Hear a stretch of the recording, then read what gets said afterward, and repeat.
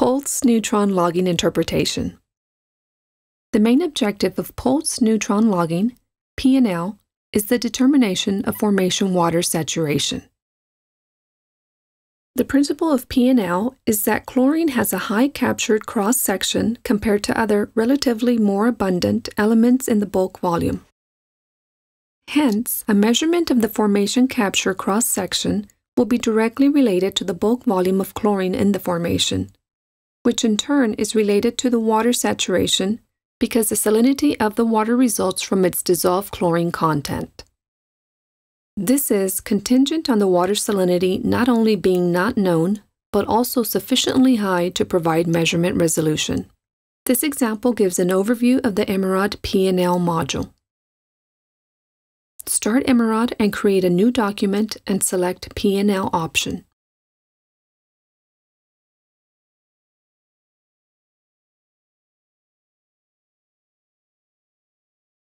A new survey is created. Load the data from the file bo6.las.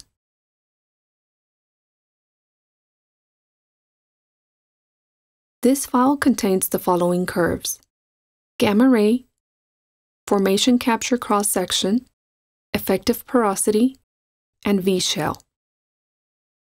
Go to the PNL interpretation left control panel and select the information option. Accept the default and click OK. A PNL interpretation settings dialog box will pop up.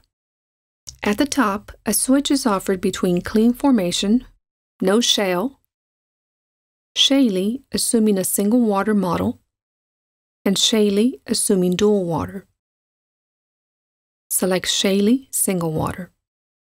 Based on the selected model, the grid indicates the list of channels required to perform the interpretation. The last few rows, with the question mark icon, are for optional input. In the second column, an option invokes the average window where channels are sought within the survey up-down passes, as well as general well data. This is equivalent to the define option used in the PL interpretation settings window.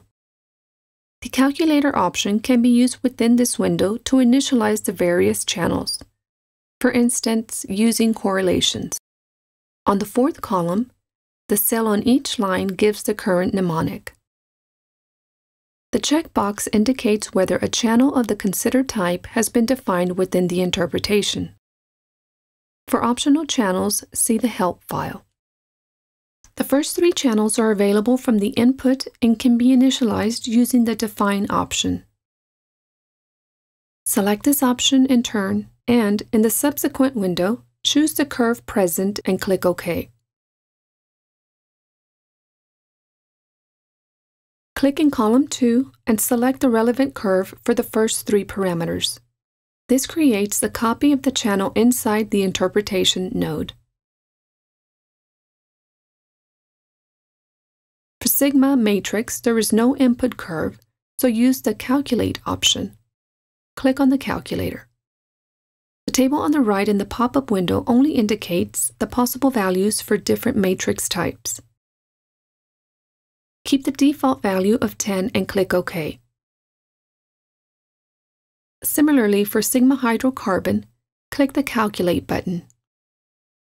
The temperature and pressure values in the pop-up window are given only when there is no pressure-temperature channel defined in the interpretation. Otherwise, the value will be read directly from those channels. Keep the default values and click on Calculate. Click OK. Similarly, for sigma water, click the Calculate button. For temperature and pressure, observe the same principle as for the hydrocarbon. Change the salinity to 100,000 ppm and validate with OK. For sigma shale, click on the Calculate button. Accept the defaults and click on OK. The boxes for the interpretation views, bulk volume analysis, BVA, and pore volume analysis, PVA, are checked by default. Click OK. One interpretation view is created for BVA. The PVA will be created upon the computation of the water saturation. Hide all the views except for the gamma ray and the BVA.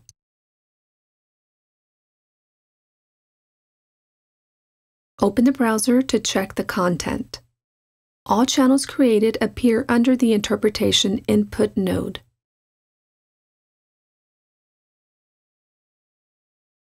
Zoom the depth from 4,000 to 4,900 feet.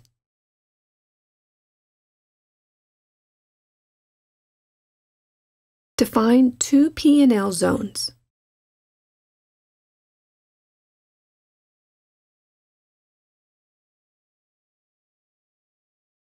Click on the Cross Plot button under PNL Interpretation.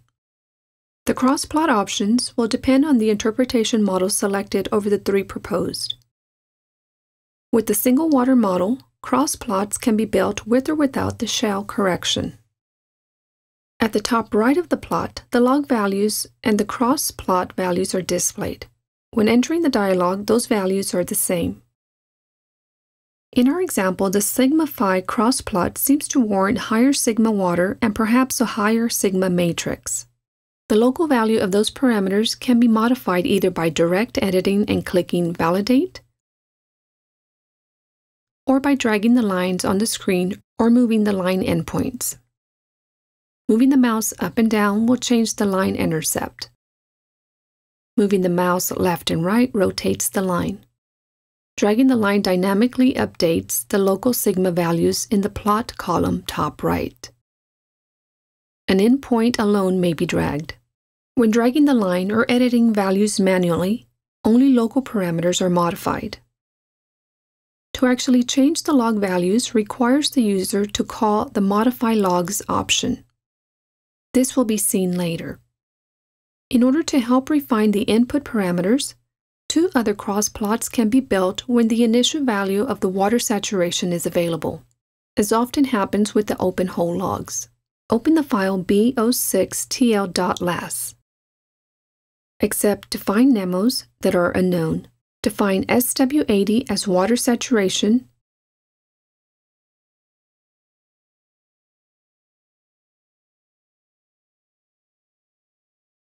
skip the other columns.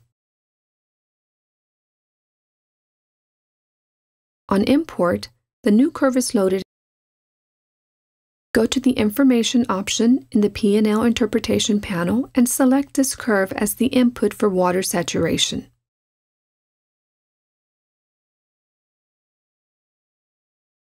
Click on Cross Plot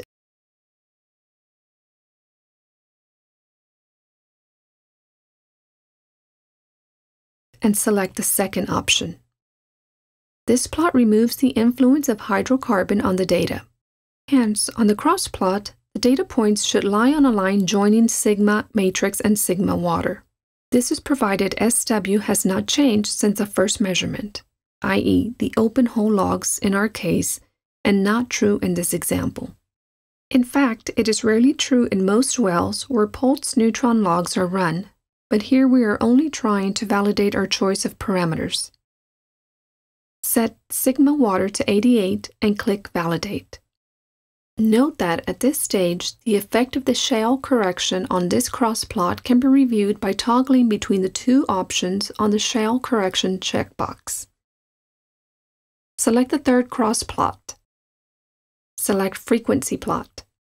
A grid is drawn on the plot, and a summation is made for each small square of the grid, giving the total number of points inside the corresponding square on the plot.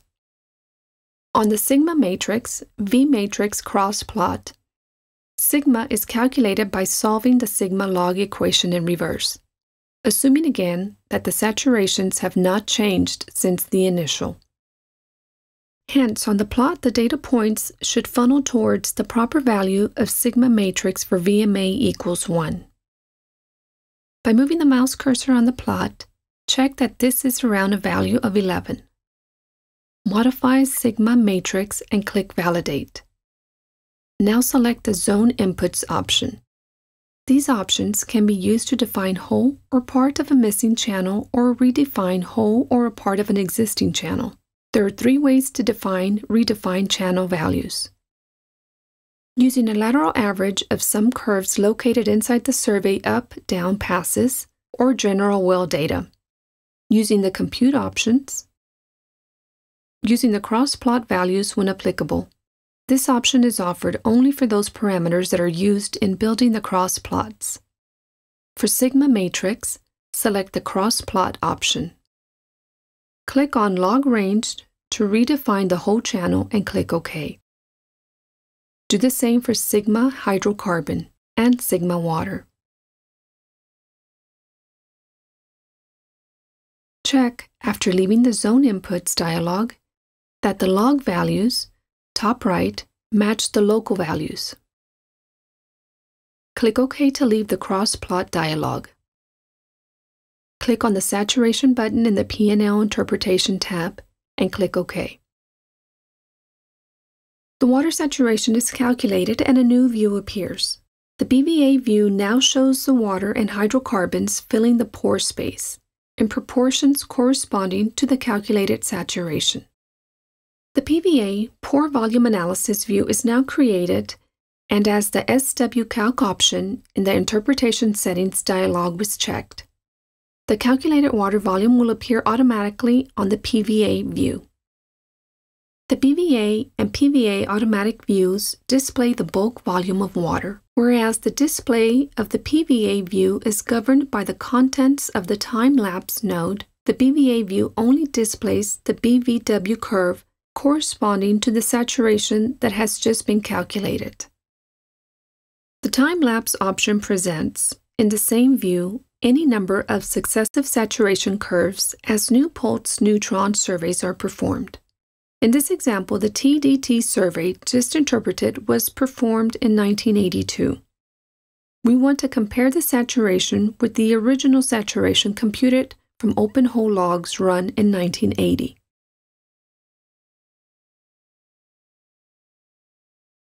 In the browser, drop the original saturation from the down to onto the time-lapse node.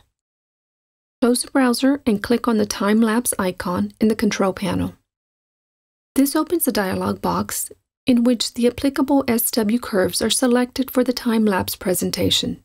It is essential that the earlier SW profiles be selected first in order to respect the timing sequence.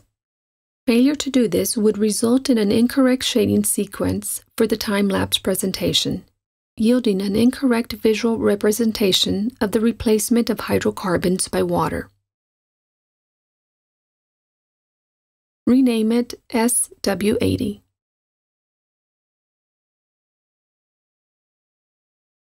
The Include SWCalc box in the Interpretation Settings was previously checked, and although SWCalc does not appear in the time-lapse dialog nor in the time-lapse node, it will automatically show in the PVA view and will be considered as the most recent saturation. Once the dialog box is closed, the PVA view will display BVW curves corresponding to the 2 saturation profiles, SW80 and SW calculated. The deep blue coating represents the original water, and the light blue represents the produced hydrocarbons that have been replaced by water. Green represents the hydrocarbons remaining after the 1982 TDT survey. 2 more surveys, a TDT in 1990 and an RST in 1997, were performed over the interval 4,520 to 4,670 feet. Reduce the depth interval to these limits and load the SW90 and SW97 channels from the B06TL file using the load option in the time-lapse dialog. If necessary, declare the mnemonics SW90 and SW97 in water saturation. Skip the SW80 saturation already present in the time-lapse node. The 2 saturations can be loaded simultaneously and will be displayed directly into the time-lapse node.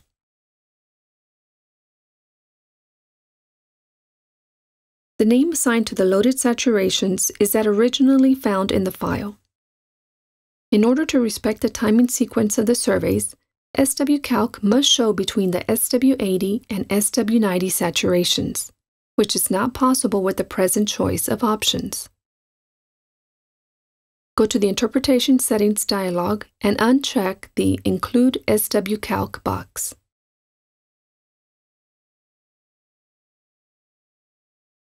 Go back to the Time-Lapse dialog and click on the Browser button.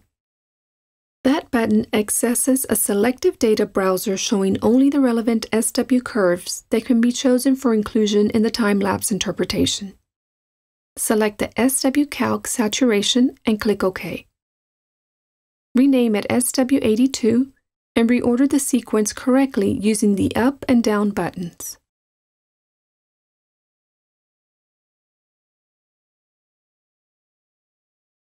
On the PVA view, the display now shows the two additional saturation profiles, and incremental hydrocarbon depletion volumes are now represented by increasingly lighter shades of blue. This concludes this tutorial on pulse neutron log analysis.